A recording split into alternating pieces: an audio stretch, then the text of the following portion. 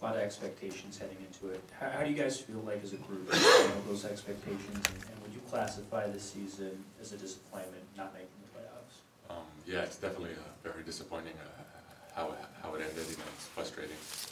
It's tough to even watch the playoffs, knowing that we could be there and fighting.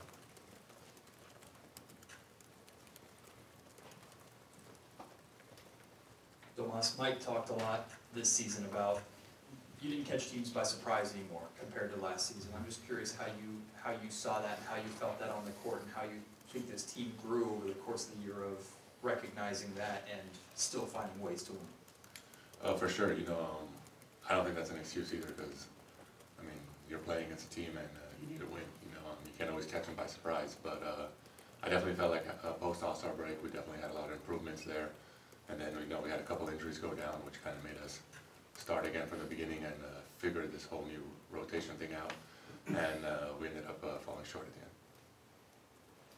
the end. Domas, two questions for you. Number one, is it hard to look at this season and really assess like what it was? Do you take it at face value for the win total, where you finished in the West, or do you look at some of the games that got away and some of the injuries you dealt with and think that, like as we've heard, this could have been maybe 51, 52 win team?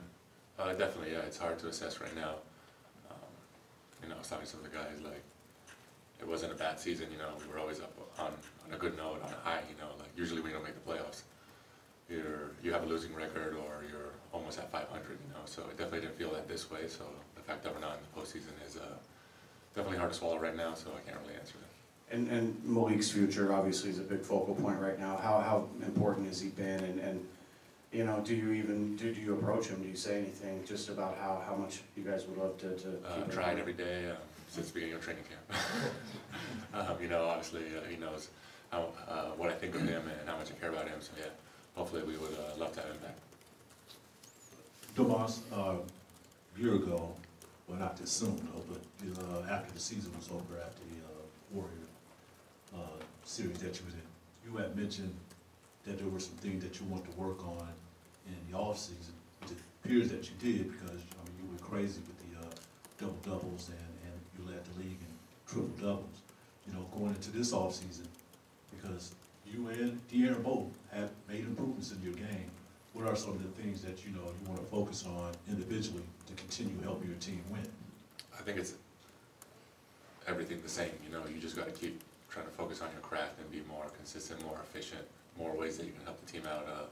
We clearly see we need more on this team, to compete with the best, especially in the West like this. So any way we can improve our games to help manage that gap, it's going to be a big thing for us.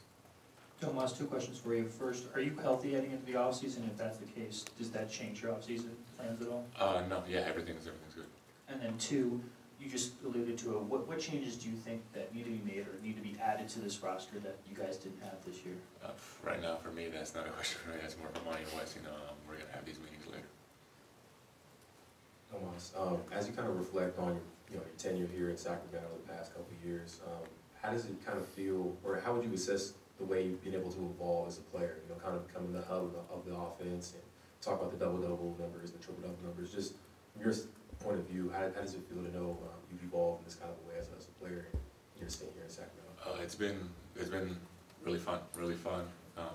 Like I always say, since the first day, I've been welcomed here with open arms, and it's made it very easy for me to transition and really be the player who I am today. I always give credit to my teammates. They're the ones who make it easier for me on the court. So their trust, allowing me to be me on the court, is what's led me to be here. You talked about those decisions in Monty and West. I'm just more curious. You and Foxy obviously have such a commitment to financially, and wondering how comfortable maybe you having a voice in some of the decision making that goes on with this organization. Like, do you feel like you have an impact in that way and have the freedom to speak up in that regard? Yeah, of course. Monty and West have always been really open with me and included me in some big decisions. Which I appreciate. And hopefully it keeps moving forward that way, and we have a big summer coming up. Domas, your individual accomplishments this year, from the triple doubles, the double doubles, everything of that nature. I know it's focused on from an individual standpoint and as an individual stat, but how did the team kind of grow around you and get to a point to where you were able to have that success? Just every day grinding, being together, learning from each other each game. Season was a lot of ups and downs, with everyone with rotations, guys coming in and out, next man up, and us adapting to that, I feel like, is what kind of helped us get to where we were, we just fell short at the end. Domantas, I know last summer you worked with Doug all summer long on sort of the finer nuances of the game. What is it that you plan on focusing on this season, especially the jump shooting? Is it more threes? Is it more mid-range? What is it you're trying to work on? Like I say, it's always a bit of everything, my overall game. I feel like, through the offense I kind of have to have a threat everywhere on the court, since I'm getting played through, on the elbow and situation like that. But knowing Doug, he already has a whole book written for me, and we got to go over it now, and he's very creative, and we're going to get to work straight away. With you and De'Aaron being the stars of this team, how do you feel like you guys did this year as leaders on and off the court, and where can you continue to grow? I feel like there's always room to always room to improve and to grow in that situation, and De'Aaron has grown hugely, speaking up, keeping guys accountable, and I think it's definitely showed, and we just gotta kind of keep adding on to that into next year, with this group or whatever may happen, I don't know.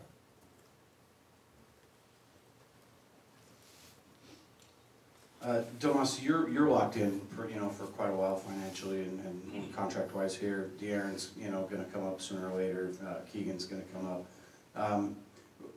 Do you worry that when you take what might feel like a step back this year, that maybe some of the guys around you, their confidence gets shaken? Does your confidence get shaken in the direction and where you guys are going and what you can be? I definitely don't think it's shaken. If anything, it'll just motivate us more. I do believe that there always has to be a little step back before you kind of climb up all the way to the top. So the fact that it happened now, I'm only hoping for good things moving forward. Domas, on your right here, you've been asked about this a lot all season long, but now that it's over, the offensive side of the ball just wasn't what it was last year. The defense got better. You're obviously incredibly important on that end. Just what's your final assessment of why the offense seemed to take a step back, and how big of a part of the offseason conversation is that going to be? I think it's going to be big. We got to go over things and see how we want to play. We had a really good year offensively last year, and this year, obviously the year before we had a lot of players having career years, efficiency-wise, and all that stuff, so that obviously had an effect this year. But there's always ways to improve and get better shots, and it should definitely be a big emphasis this summer, going into training camp to see how we can kind of adjust that or make it better or see what players think. One of those career guys was Malik, obviously. He talked about, almost campaigning for him a little bit and trying to convince him, but can you speak to just his overall importance to this roster that you feel he has, and did it take even that much more of a step this year from last? Yeah, with Malik, it's not even on the court. It's everything goes off the court. He keeps us together. He brings this energy. He always has guys with a smile on their face. And kind of has that off-court vibe that every team's looking for a guy like that on the team. And he definitely brings that with this group, where we have a couple of more quiet guys. Anything else? Thanks, everyone. Thanks, guys.